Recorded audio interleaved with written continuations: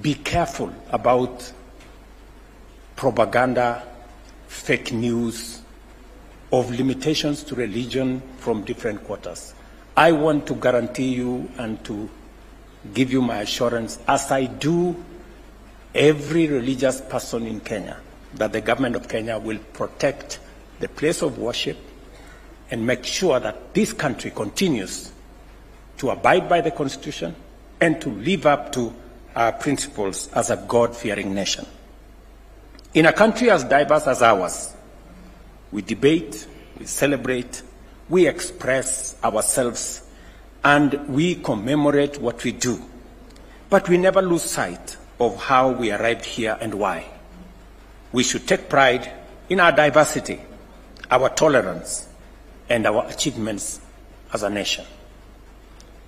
You have said correctly, you make enormous contribution to the commerce, the business, the economy of our country. You also embody philanthropy. We have seen your service in lifting up those in our society who are not the vulnerable in our society.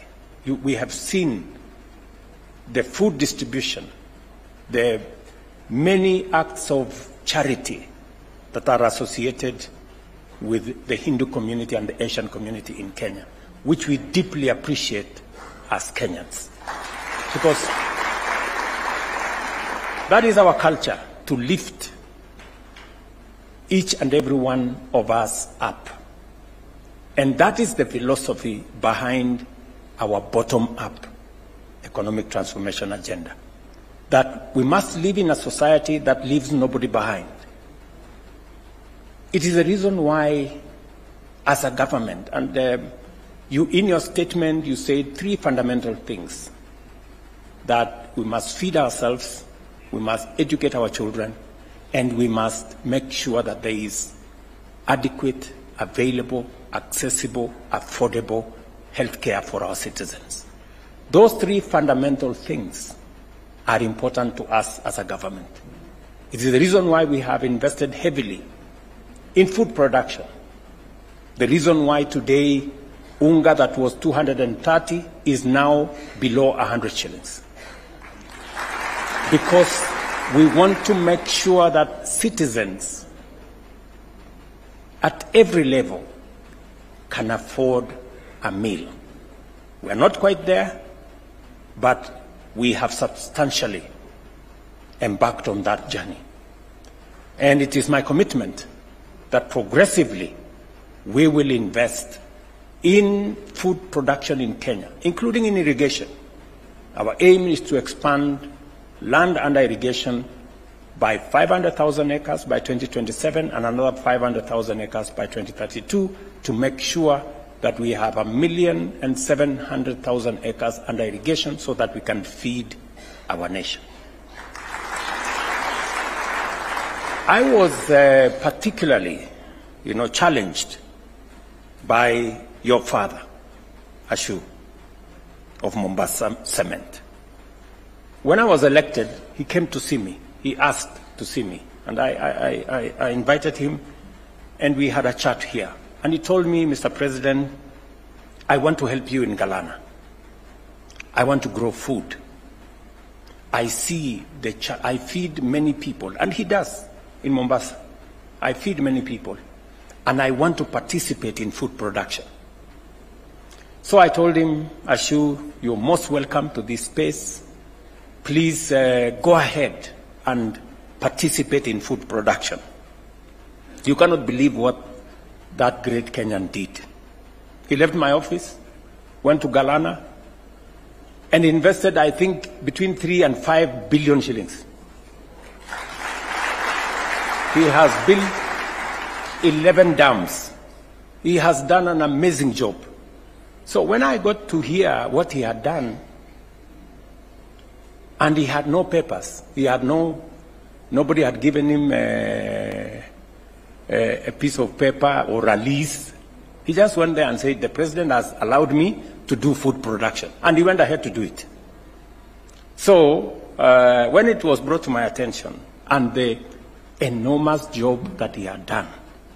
I saw a person with passion to change the lives of ordinary people. That he was not even patient to wait for paperwork to be done. He was in a hurry to produce food for the most needy people because he is in that space. I see what he does. So I asked my office now to look for him so that we can regularize the paperwork for him. And I even got him some people to help him to do the irrigation because, you know, he's a cement person. So food production is not his forte. So we are now organizing, and I'm looking forward to working with the family, organizing so that we can get you people who can help you with irrigation so that the great investment put in place in Galana by this great Kenyan benefits the food production capacities of our nation. That was phenomenal. That speaks to, truly patriotic citizens of our country. Let me also say that as we celebrate Diwali, and as we celebrate what brings us together, what unites us as a nation, and as we think about the future, I was particularly touched by the performance of our children, the children that performed here. You all know that children are a blessing to us as families and as a country. And we must go out of our way to do what we have to do for our children. Invest in their education, invest in their health, invest in their progress. And it is the reason why we are deploying a lot of resources to make sure that our education system is fit for purpose. In the last 2 years, we've hired 56,000 teachers, the highest in Kenya's history. We're going to hire another 20,000 teachers in January because we want to make sure that no child in Kenya is left behind as we educate our children. It is the reason why we developed a new funding model, because our children are that important. A student-centered funding model to help fund our children in our TVETs and in our universities, and to make sure that children from vulnerable families get equitable treatment and actually are treated better and are given more facilities, because we want to make sure that we equalize the fortunes of the people of Kenya. It is also the reason why we have changed the Edu Afya program that was only limited to secondary school children with insurance. We've now expanded that to include all the children, both in primary, in ECD, and all the children of Kenya. They will now be part of an insurance cover system under the UHC program. And it is the reason why we are expanding scope in many other areas to make sure that we carry our children along and we carry the future with us, because they are our future. And I am very proud of how you look after your children. We all as a society must mind about what religion can do in forming the character, getting good morals to our children so that we can avoid drug abuse, we can avoid bad character that sometimes undermine our progress as a nation. Parents, all of us, and I'm speaking to religious people, parents must take their place in making sure that we parent, we look after our children We don't go and dump them in school. We don't leave them to the vagaries of their friends. And we don't leave them to, spaces that eventually destroys our children. Because if we destroy our children, we have no future, both as a society and as a country. Finally, let me say that I'm very happy that this occasion has come to be. I have many friends.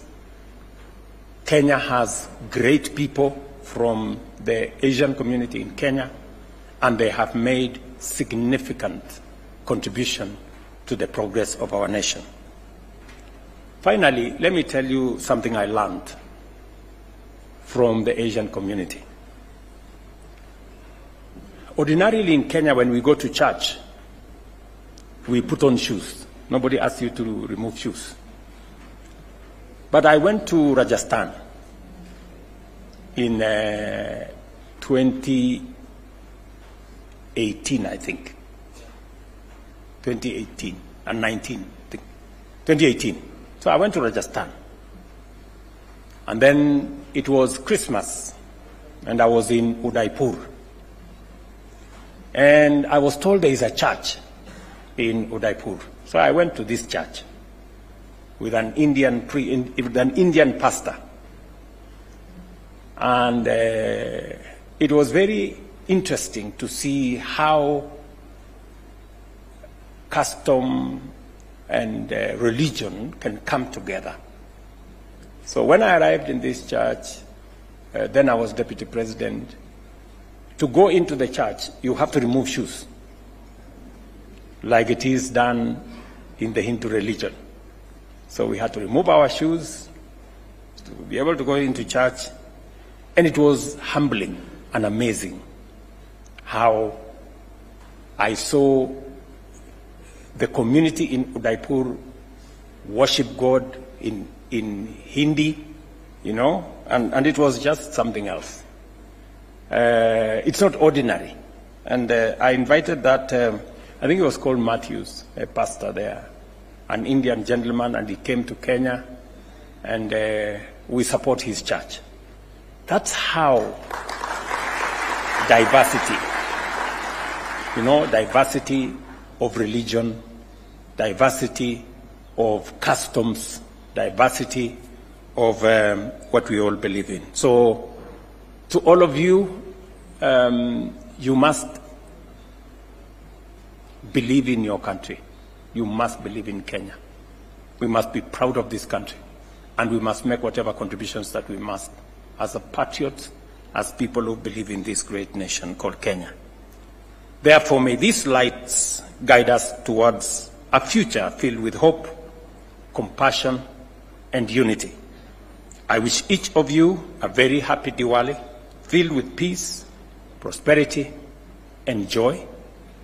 And to all those celebrating this joyous occasion, and I have heard from Bimal your request on the issue of having Diwali as a national holiday. I will undertake to subject it to the process of government. The Speaker is here. If it has to happen, it has to go all the way to Parliament. But I want to assure you that we will have made a decision by the next Diwali.